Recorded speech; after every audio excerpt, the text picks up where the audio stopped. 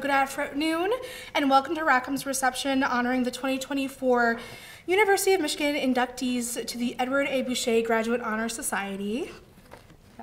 I just want to do a quick introduction. My name is Chloe Secor, she, her, hers. I'm an academic program specialist at Rackham Graduate School, where these past few months I've had the privilege of supporting our Bouchet inductees and the program. As many of you know, the Edward Alexander Bouchet Graduate Honor Society was named for the first African American to receive a doctoral degree in the United States, completing his PhD in physics at Yale University in 1876. The Honor Society recognizes outstanding scholarly achievement and promotes diversity and excellence in doctoral education and the professoriate. Bouchet also seeks to develop a network of scholars who exhibit all hallmarks of excellence in graduate study and are exemplary in 5 cardinal areas: scholarship, leadership, character, service, and advocacy. The founding chapters of the Bouchet Graduate Honor Society are Yale University, where Edward Bouchet received his degree, and Howard University, one of the top producers of African-American PhDs in the country. The Honor Society now has 19 chapters and is still growing every year. The aims and ideals of the Bouchet Society are consistent with Rackham Graduate School's commitment to academic and inclusive excellence. The University of Michigan's chapter was founded in 2009, and this year's cohort represents our 16th group of inductees, now totaling over 100 members. I would like to now introduce Assistant Dean Ephraim Brammer, who will be providing a few welcoming remarks, as well as the territorial acknowledgement.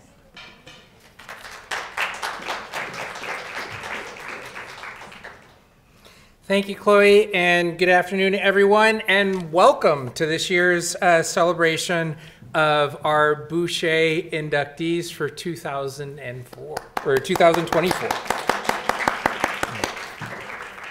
It's a pleasure to be with you all today for today's celebration, including those of you who are able to join us in person, as well as those who are joining us online via live stream.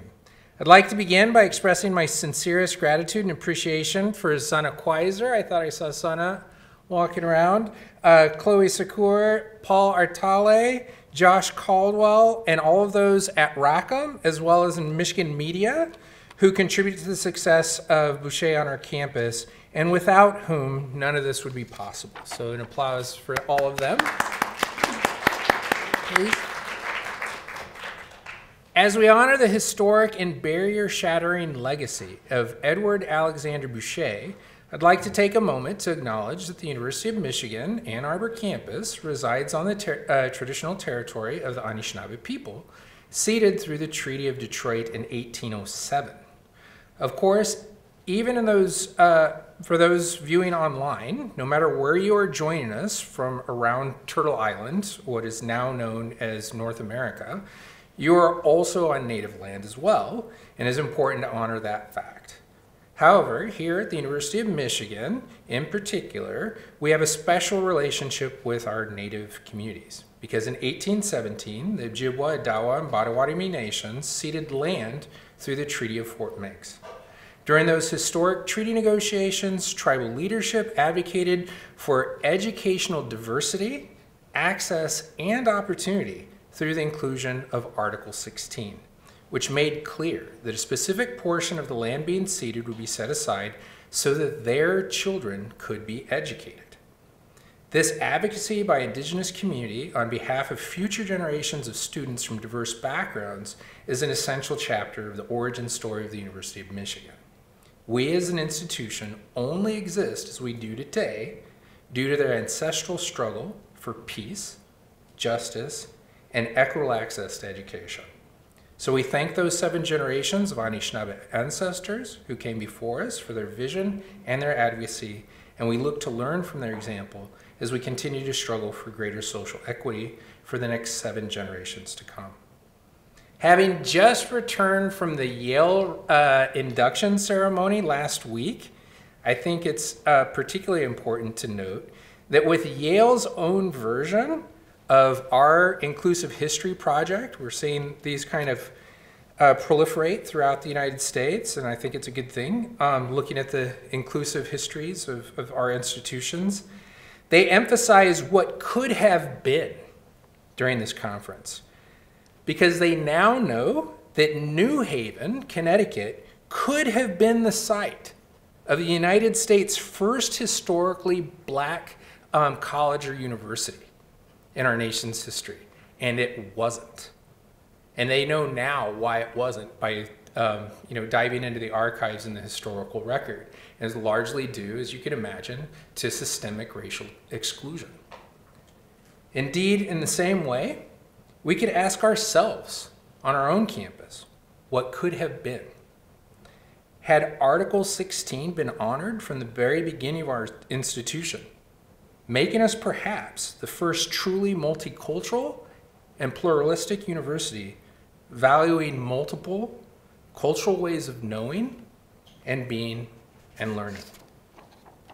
Edward Bouchet, of course, in his own right, was an extremely important ancestor in this struggle for racial and social justice through access and opportunity to education, especially graduate education. And you all represent the next generation of ancestral giants upon whose shoulders future generations will stand, which is why we're so thrilled to be able to celebrate you all in this way today. And so, to help us do just this, it gives me great pleasure to introduce Dean Michael J. Solomon, the Dean of the Rackham Graduate School and Vice Provost for Academic Affairs.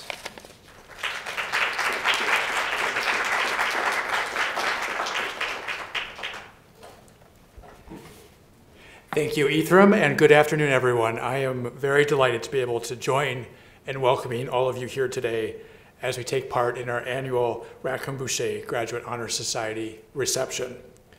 Whether you are here in person or joining us virtually, I'm very pleased to celebrate our 10 newest Bouchet inductees with their faculty advisors, friends, and family members.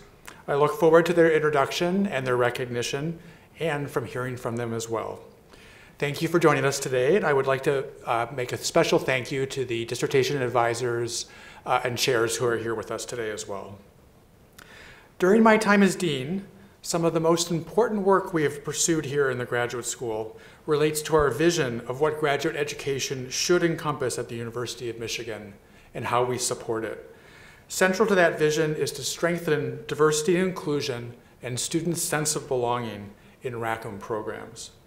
While so much about the university and the world has changed since I became dean 5 years ago, our commitment to that vision has not. The graduate school continually strives to foster an environment in which members of our community feel valued and welcome, and in which we embrace the perspectives of students who come to us from across the country, around the world, and from a broad range of backgrounds and circumstances.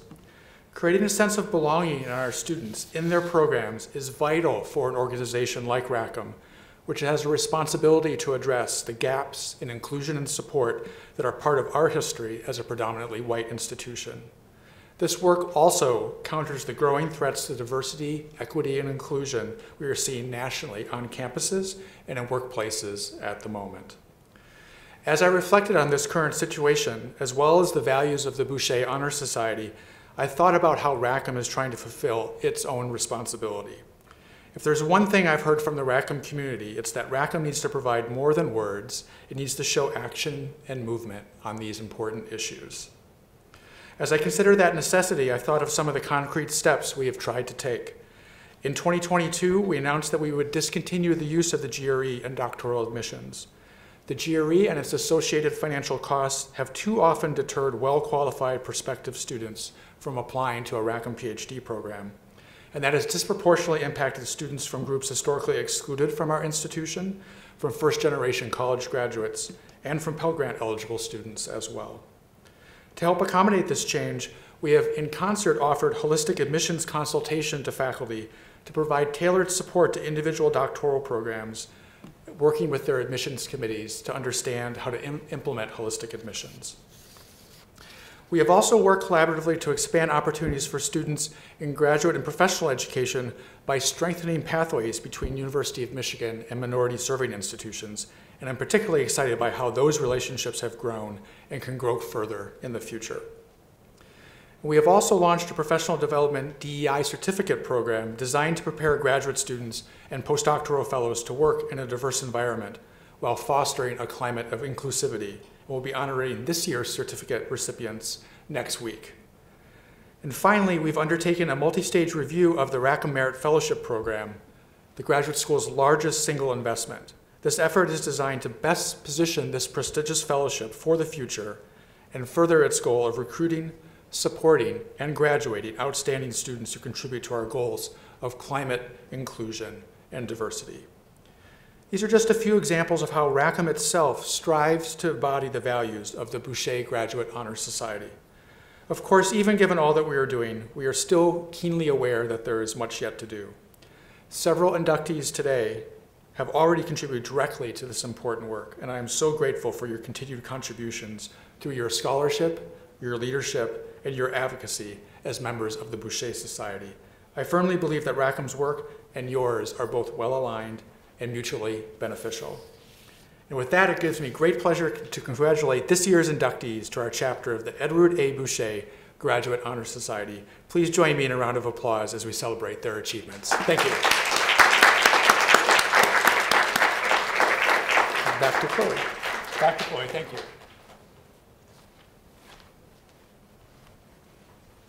Hello, it's me again. All right, we will now move on to presenting our inductees with their certificates as well as their 3-minute thesis presentations. Our first person here, let me actually use the clicker. Here we go. Our first inductee today is Brittany Ribeiro-Brown. She's a joint PhD candidate in social work and psychology at the University of Michigan. Her work focuses on the impact of racism and intersectional oppression on Black youth's mental health. Her work underscores the resilience strategies Black youth employ and the significance of culturally specific interventions for well-being. Brittany earned a master's in social work at Columbia University and a Bachelor of Arts in sociology from Pepperdine University. Brittany couldn't join us today because she's on a well-earned vacation in Cancun with her partner. So, yes, exactly. Round of applause for that and also for her.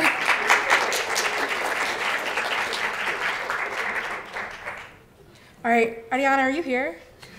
Yay, you made it. Okay, awesome. Best part of the day is everyone's making it. All right. So our next inductee is Ariana Bueno. She's a PhD candidate in the Applied Physics program at University of Michigan.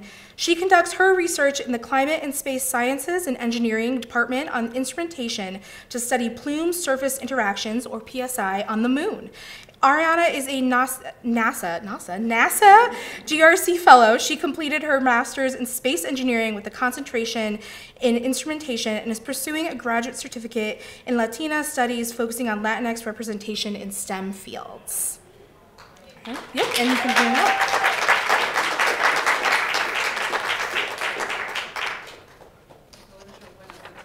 You can come up right now. And then just click over. There's your slide behind you, and you can speak into this mic. Wait, do I not have a 3-minute timer anywhere? Can I bring my timer? Do you want me to start one for you? Yeah. I want to make sure I get the 3 minutes. Sorry, I need to be professional with my 3-minute thesis one. Because Wami, one of the other inductees, and my friend Tasha's also here, also did the 3-minute thesis, so I got to show up. Thank you. Yeah. Okay, awesome. Hi, everyone. So we are going to the moon. Artemis program is a new, obviously, I'll move this way. Oh, thank you. Okay, let me start again. The timer doesn't count. Hold on. Okay. Messed this up. All right. Hi, everyone. So we are going to the moon again. So if you haven't heard, Artemis program is our new mission that NASA has employed to send astronauts, robots, and a bunch of really innovative technologies to the moon to study more of the surface than we ever had before. So in this process, right, to successfully get to the moon, one of the biggest steps is landing on the moon safely, right? So in order to do that, there is this interaction that we saw during the Apollo missions happen and occurs in many planetary bodies called plume surface interactions, or PSI. So basically what this interaction does is we have what I call regolith particles. They're just like the dust, the soil on the moon, right? And they will interact with the rocket exhaust plume on from the spacecraft landing. And then what this causes is that interaction to just shoot out ejecta at really high speeds. And like you see here on the picture on the top, this is from the Apollo missions. So the camera was positioning to look at the surface, and from a high altitude, you can see all the features of the surface, no problem, right? So you can see the craters, we can see where we are landing, but then as we get closer, now you just see a blurry image, right? So that huge thing is just a sheet of dust being picked up. So that's what this interaction is causing. And what we learned is that this interaction causes a lot of damage. So they're going at really high speeds, but also the dust is really sharp and abrasive. And that's because the moon has no atmosphere, a lot of other science that I don't have enough time. But basically, it will cause a lot of damage. So it could interfere with navigation systems, it can hurt surface hardware that's on the surface, and a lot of those things. So now my thesis revolves around studying this process and how to better predict what's going to happen when we go back to the moon, and to come up with mitigation strategies to ensure that this doesn't become a problem, especially as we land multiple times and we plan to inhabit the moon. So that comes in, what comes in is the instrument called Particle Impact Event Sensor, or PI, so PI sensor. And that's that image at the bottom that you see, which doesn't look too fancy or sophisticated, but it's actually really cool. So it has a piezoelectric material that allows it to be very sensitive to these impacts. So it can count how many impacts, it can tell us what the energy of each impact is, so that we can understand what threats it will be in the future. And then with that, I mean, I am trying to answer these two questions. So how to quantify that damage of PSI that we see, and then also determining the long-term contamination that we might see. So again, every time we land, we're ejecting these large amounts of particles, and they settle down, but then they can settle down on solar panels, on habitats, and things like that. So that is my whole research, is working on this instrument, and specifically, it will measure, again, the kinetic energy and the flux. So hopefully, it will then be, we can use this instrument to get real in-time flight data to be able to validate numerical analysis that have been done. So there is theoretical work, but now we can prove that it is right and working. We can come up with prediction capabilities and come up with mitigation strategies, and that's it. Right on time. I'm just going to give you a certificate. Of course.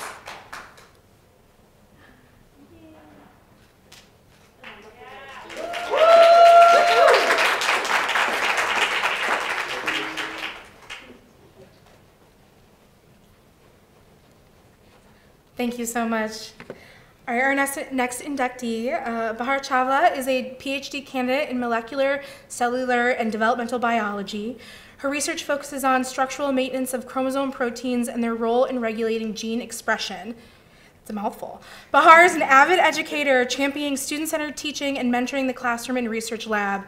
She led her department's DEI committee for 3 years, where she created foundational structures and advocated for initiatives, including the Horizons Undergraduate Research Program, which is a funded summer research program. So please, head on up.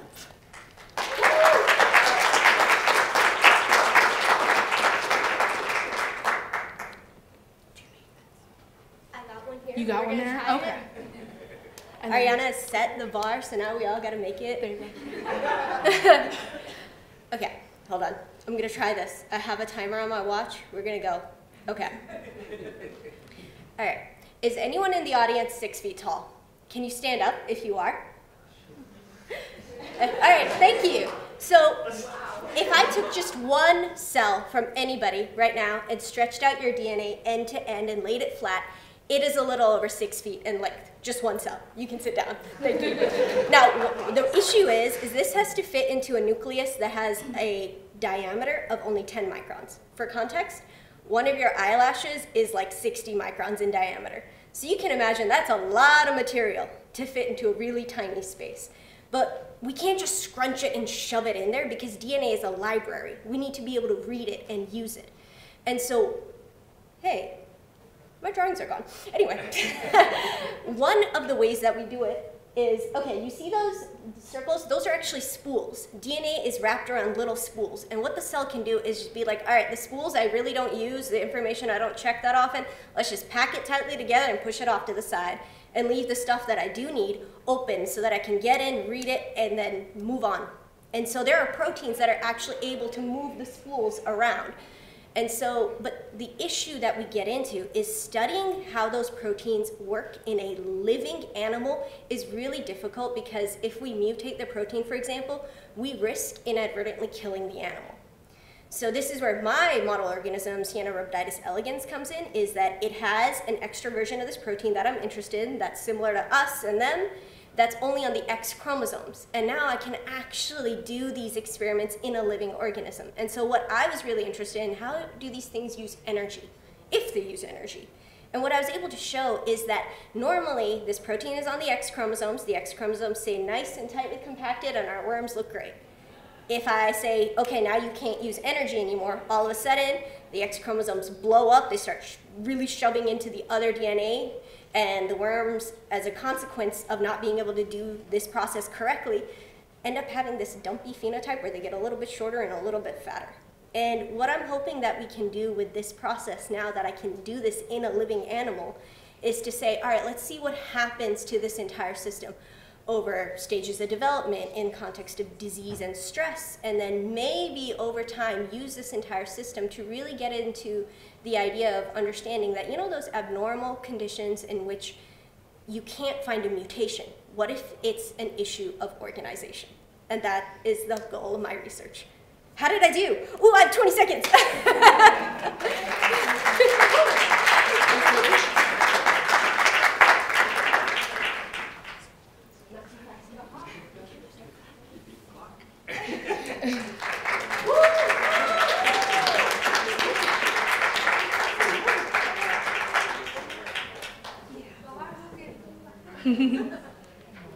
One of my favorite things about this cohort is their ability to adapt and go with the flow, and you can see that today, so I appreciate that. All right, now to our next inductee. Dr. Kimberly Diaz-Perez is a postdoctoral fellow in Dr. Vivian Chung's lab. Her research focuses on investigating how the RNA sequence and structure affects gene expression and function.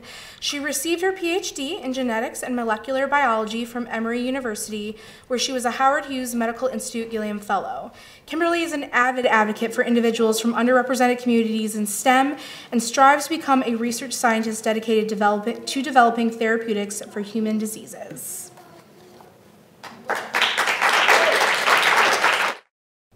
All right. Let's imagine there is a person with a particular disease. That disease might be impacted by changes within gene expression, or simply whether genes are being turned on or off. Changes in gene expression might be due to disruptions within the central block, which is going from the DNA to the RNA, and that RNA would be then converted to proteins within your body that do their function. Now, my research is focused primarily on that first step, going from the DNA to the RNA in a process called transcription. During transcription, I want you to think about RNA polymerase, which is a complex, as a little car that attaches to the DNA. I want you to think about RNA polymerase as a car that attaches to the DNA, and the DNA is a road that is driving through, right? And that road, you know, it could be continuous or it might have traffic lights. In this case, it's very interesting that it has been documented that RNA polymerase as a car actually doesn't just move in one continuous process, right? It actually stops and go at the promoter region at the beginning of the gene as it's making the copy of the RNA and as it's going throughout the road.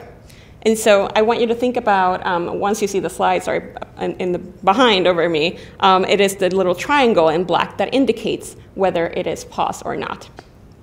And so this process is actually highly regulated. And so once RNA polymerase is paused, you know, it can't keep going for a little second. But once it is released from its proteins, using protein factors, it can actually continue to drive along the road and just continue until it reaches the end. And so given the fact that this process is highly regulated to sort of ensure that the RNA is made correctly and gene expression is fine-tuned, I also want to find out, does RNA polymerase pause throughout its journey, not just at the beginning, but throughout the gene body and as it's moving? And so I will be using a technique called our precision run-on sequencing, or PRO-seq, on control immune cells from 11 individuals. And really, I just want to assess regions of RNA polymerase accumulation, as shown here by the 3 cars in the middle bottom middle. And so I wanted to show you an example of how this looks, and that would be on the upper right. And I have an example of a representative gene where there is actually pauses both at the promoter in red and at the gene body on the right in purple. So that indicates that RNA polymerase does indeed pause at the promoter, as we expected, but it could also pause throughout the gene anywhere, and that these regions are sort of precise across these 11 individuals that we have. And so now that we know that, I want to find out what is making RNA polymerase pause, right? And so I'm thinking, is it a traffic light in which specific nucleotides like ACGTs within your DNA or your RNA that are making RNA polymerase happen? Or is it like, are there any other events that are occurring simultaneously with transcription that is also impacting RNA polymerase? Ultimately, this work will provide foundational information into transcription and the effect, I'm ending, yeah, and the effect of transcription on gene expression, which could be then helpful for future therapeutic development purposes. Thank you. It's sort of greasy.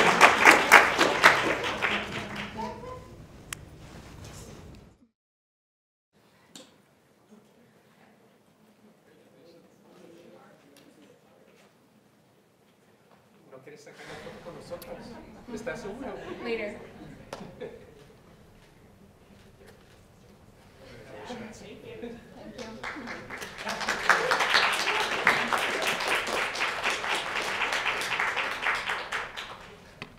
On to our next inductee. All right. Dr. Oluwami Dosunmu Ogumbi is a postdoctoral researcher in robotics at the University of Michigan. She specializes in stair climbing algorithms for bipedal robots and holds numerous awards and distinctions, including GEM Fellow, Rackham Merit Fellow, and the MLK Spirit Award. Wami holds a PhD and 2 master's degrees from the University of Michigan and a bachelor's from the University of Illinois, Urbana-Champaign. Committed to mentoring future engineers, she aims to become a professor. Wami?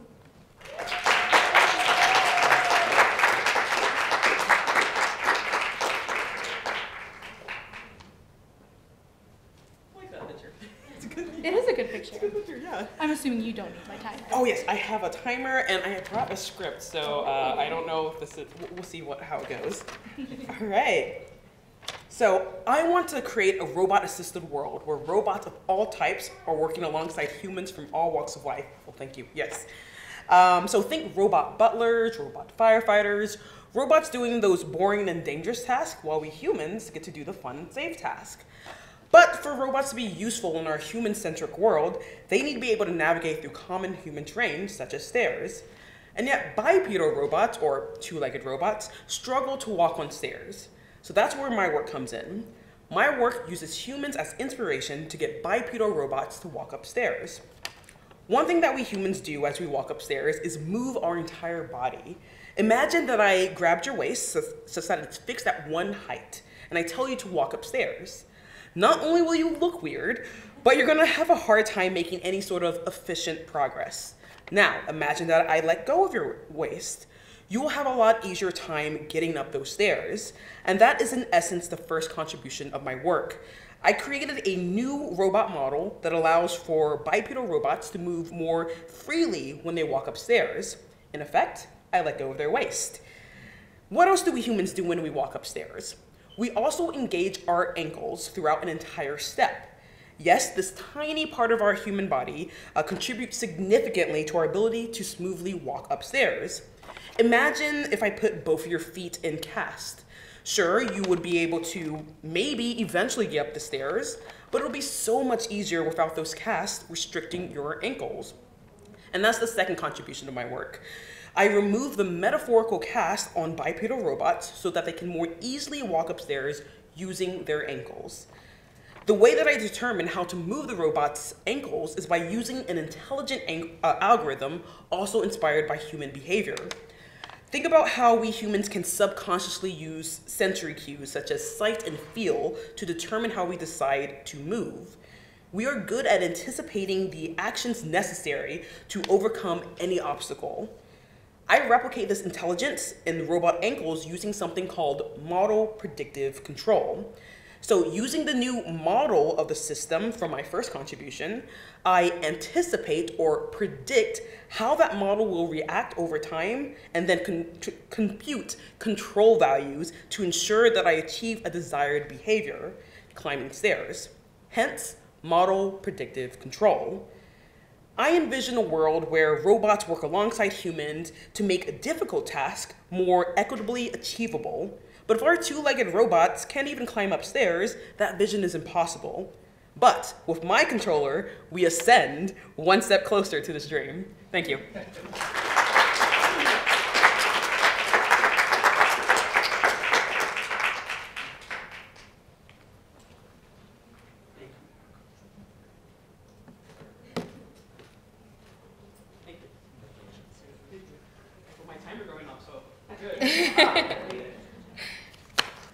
Thank you. All right, our next inductee is Raul Gomez, is a PhD candidate in higher education at the Center for the Study of Higher and Post-Secondary Education, University of Michigan, where he also received a Master of Arts in Higher Education Administration.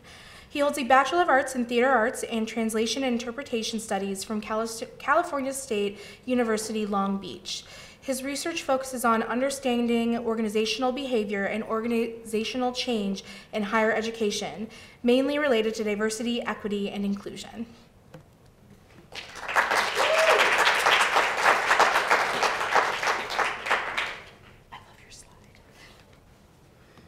All right, good afternoon, buenas tardes.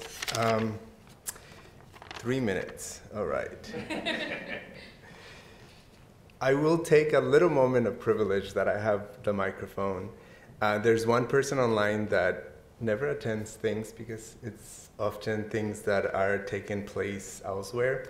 So I'm going to say it in Spanish. Pero quiero reconocer a mi madre, que está en línea y que todos los honores que he recibido son un testamento de su persistencia y apoyo que me enseñó sobre la educación. Así que gracias. So just thank her for everything she's done. So now my 3 minutes about my research. You might be familiar with some of the things up here: diversity, equity, and inclusion. They're terms that we use often. We see a lot of universities use. We see very glossy brochures often, right? They're beautiful. But really, the work actually looks a lot more like the rainbow at the bottom, right? It's often not very clear. And I've always became very interested about why is this work important, right? And I took a class in higher education that first, when I learned that, well, the reason that we need work around diversity, equity, inclusion is because a lot of these institutions were not created for individuals like me and mine, right? For a lot of us, and we needed spaces. So throughout history, a lot of opportunities have been created to create more of a sense of belonging and opportunities for students who are often marginalized and left out. And we can think about diversity, equity, and inclusion, diversity agendas, cultural centers. They're all initiatives created in mind because, again, a lot of the students didn't feel supported, right? This quote is, I opened my dissertation, my chapter 1 of the dissertation with this quote because it's whether it's race, ethnicity, or other identities, really higher education institutions are really struggling to create space. But it's not just creating space, but it's how are we really helping students who come in to helping them thrive. And this is really, a lot of the research on diversity, equity, and inclusion focuses on the individual experience. A lot of what we're doing, so my interest is really how are we focusing more on a structural way and thinking about diversity, equity, and inclusion, not as an individual characteristic, but as an organizational process that really helps shift structures and create cultures where really we can reach a transformative change in higher education where whether students, faculty, and staff that have diverse identities can work and thrive. And my dissertation focuses on understanding this from mid-level administrators to understand how they make sense of this work and actually implement these changes in higher education. That was my 3 minutes. Gracias.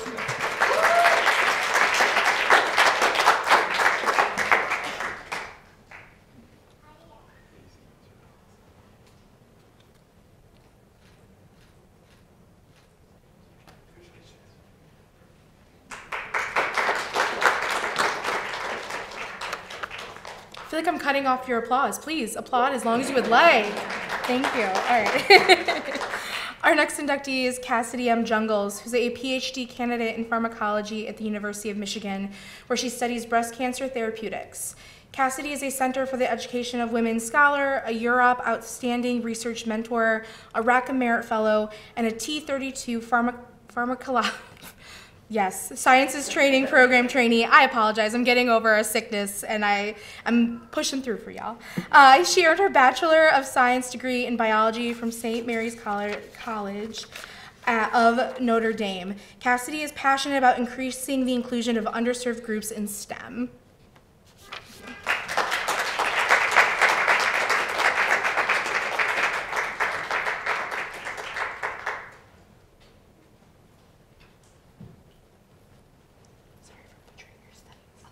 I'm gonna let you do that because you have animations, right? Yeah. Okay. I'll start my timer too. Hello everyone, my name is Cassidy, and my work is focused on breast cancer. So breast cancer is a common cancer diagnosed among women. In the US, approximately 300,000 will be diagnosed with breast cancer in 2024, while over 40,000 ultimately succumb to their disease.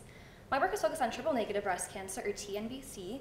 TNBC is often found in young patients of color and often has really poor prognosis rates. Specifically, it's often found at later stages after the cancer has already spread throughout the body and at higher grades, meaning the tumors themselves are a lot harder to treat for clinicians. Importantly, TNBC, as its name infers, lacks the 3 most commonly found hormone receptors found in breast cancer.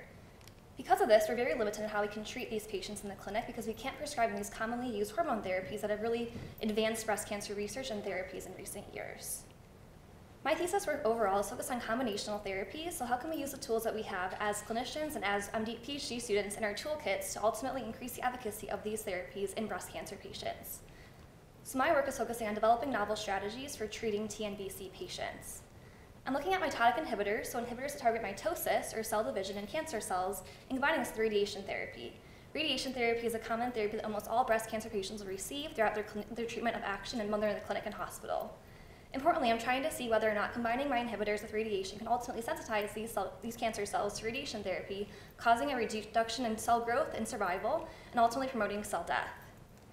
I also want to understand the underlying immune implications of these therapies to see whether or not this combination treatment can ultimately cause anti-tumoral immune signaling to ultimately rid the body of the cancer, as the immune system is a very complex system that has both pro-tumor and anti-tumor effects.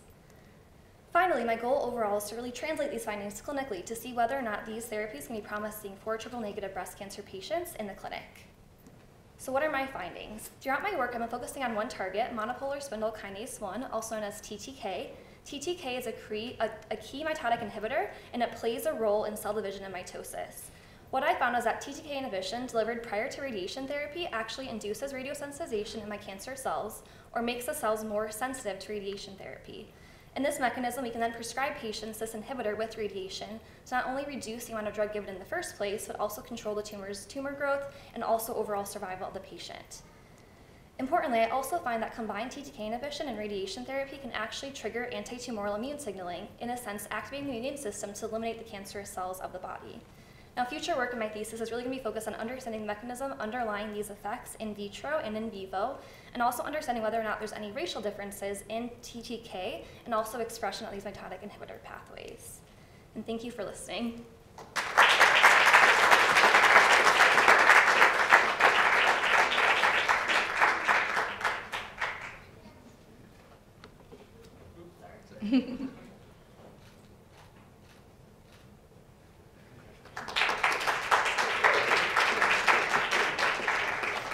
All right, thank you.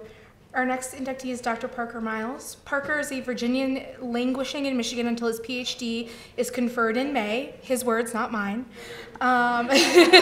He studies Black youth technology cultures and the mutual constitution of Black folks' online and offline selves. In his dissertation study, A Critical Ethnography of Student-Designed After-School Makerspace, he uses theory from science and technology studies and Black studies to make sense of Black youth cyborg literacy practices. He leaves the University of Michigan with 3 sole author publications.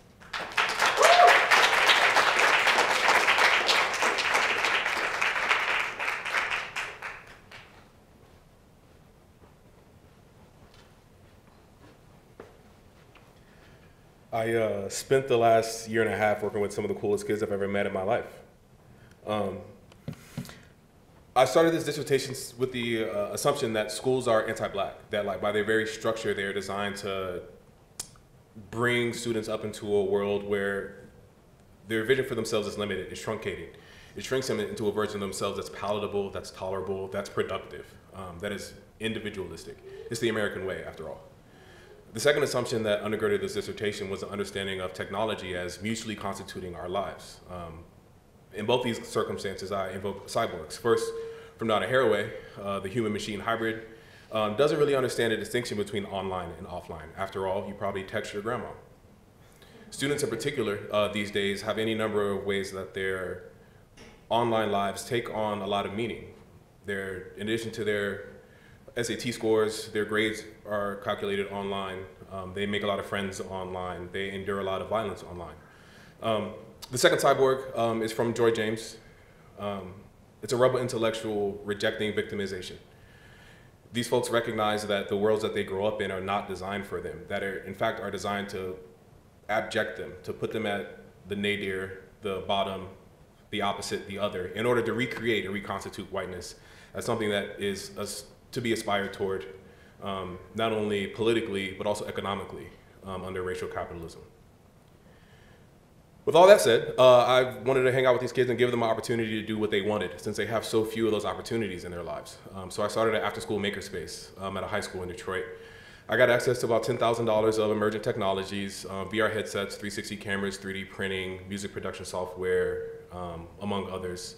And I told them that it was theirs to do with what they wanted. And what they did was create a space where they could be themselves, where they could be whole, where they could be heard, where they could be happy. These are all things that they said themselves in the data that I collected as quite opposite from their experience in school, which the data suggests is typical of Black kids' schooling experiences. They created what folks call a loophole of retreat, which after Harriet Jacobs is a place separate but within enclosure where Black folks can be free. They're spaces that I didn't intend to create, but that these students designed on their own by dint of getting their needs met. I found that in addition to creating this space, that it was a space in which they practice what I call cyborg literacies, right? Sense-making, self-making, world-making, joy-making practices, all of which constitute Black refusal, right? It's a refusal to accept one's position in society. It's a refusal to accept the status quo as one that they should try to join into or grow into, even when, and especially when, that goes against the mores of not only the school, but society writ large. It was a place where these kids were free and happy. As you can see, they really enjoyed hanging out together, making, creating, but especially dreaming of worlds that are better than this one. Thanks.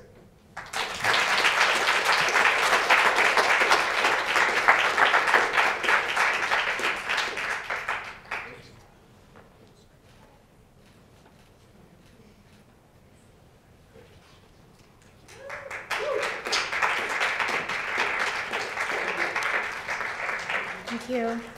Next inductee is Dr. Maribel E.K. Okie, who holds a dual degree, PhD and MS at the University of Michigan in chemistry and computational medicine and bioinformatics, and she also hails from the U.S. Virgin Islands. With a BS in biochemistry from the Catholic University of America, Maribel's research focuses on the human microbiome's impact on health. Her groundbreaking work on the oral microbiome's role in cancer development earned her prestigious awards, including the NSF Graduate Research Fellowship. Committed to diversity and inclusion in STEM, Maribel mentors students and co-founded initiatives like the Chemical and Biological Science Recruitment Initiative. Her ultimate goal is to become a tenure-track professor leading an omics-based human microbiome research while championing diversity in academia. Unfortunately, Maribel did have a medical emergency right before this, and she wasn't able to make it today, which hurts my heart because she's the best. But we're hoping maybe she can sneak by and take some pictures with us after, so you may be able to say hi to her in just a few moments. She had a really cool slide though, so I'm gonna go through, you can see. I watched her presentation at Yale, it was amazing. I was terrified and I booked a dental appointment the next day. Anyway, moving on.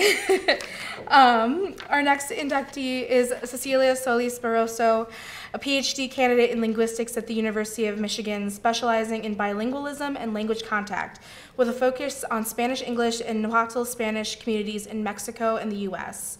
Her goal is to challenge harmful language ideologies, emphasizing the value and complexity inherent in all languages. Supported by grants such as the Research for Indigenous Social Action and Equity Grant, her research is published in esteemed journals like Frontiers in Psychology. Cecilia?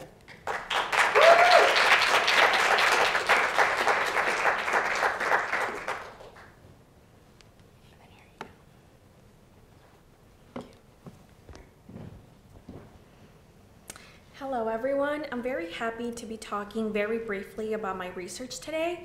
And I have to begin with the core of it all, which is Nahuatl. Nahuatl is an indigenous language spoken in Mexico and some areas of Central America. It has approximately 1.5 million native speakers and about 30 language varieties. Huasteca Nahuatl is one of those varieties. Now, 1.5 million might seem like a lot of speakers, but unfortunately, it is considered an endangered language, which means that it is in risk of extinction if we don't do something to prevent this. In addition to this, an important fact about the language is that most speakers are bilingual, which means that the actual number of monolingual native speakers is very, very low. So in my research, what I do is analyze the morphology of nouns in Huasteca Nahuatl. To give you an example, I can take any given word, such as the word totatahuan, which translates something to our grandfathers. So what I do is that I break down the word into the smallest units possible that carry meaning, and I find patterns, right? So for example, for this word, to gives it or contributes to the meaning of our, tata is the word for grandfather, and one gives it the plural meaning. So in my research, going to my field side, one of the things that I've also observed is that there are a lot of linguistic innovations. So people are taking aspects of their Nahuatl language as well as Spanish for those that are bilingual in the two languages, and they're creating new words that carry the same meaning. So while some people say totatahuan to refer to our grandfathers, there's other people that also say toabuelos, abuelos being the Spanish word for grandfathers and combining it with the to from Nahuatl. So in my research, in addition to just looking at the morphology of nouns, I also look at this variation and trying to understand whether the two words do in fact share the same meaning, as well as looking at who are the people that are saying totatahuan and who are the people that are saying toabuelos. In some of the outcomes expected from my research are to contribute to documentation efforts of the language, as well as explore theories of language change and generational differences. Very often, people assume that it's the young people driving linguistic change, but here in this research, I'm also going to look and see whether these innovations and language diversity exist in the speech of the parents and grandparents. Thank you.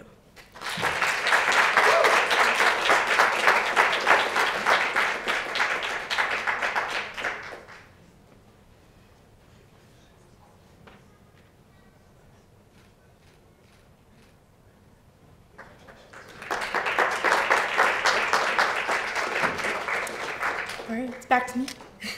Thank you so much to our inductees for sharing their truly impressive work, and I'm really not understating when I say how truly proud of you we are for what you've accomplished and are continuing to be excited to see what you do. This is a little off book for a moment, but I do want to just say this is my first year supporting the Bouchet Society at Rackham, and this group of inductees is truly the most kind, inclusive, and just fantastic group of people that I have encountered here at Rackham, and it was such a pleasure to get to know them over these past few months, and I'm so proud to be part of this work.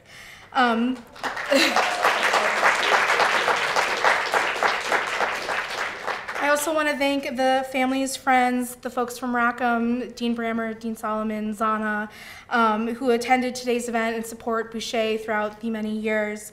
Again, I'm sure I also speak for our inductees and everyone here when we say your support is invaluable. And with that, that concludes our planned program today. To our inductees and their many supporters, please take advantage of our professional photographer to get some photos done with your family. Would love to see a photo of those who brought their stoles all together. I mean, if you didn't bring it, you can also take a photo. It's okay. We won't count it against you. But your beautiful 20th anniversary Bouchet stoles, and yeah, of course that. But other than that, we encourage you to enjoy refreshments and each other's company. And again, thank you so much for coming today.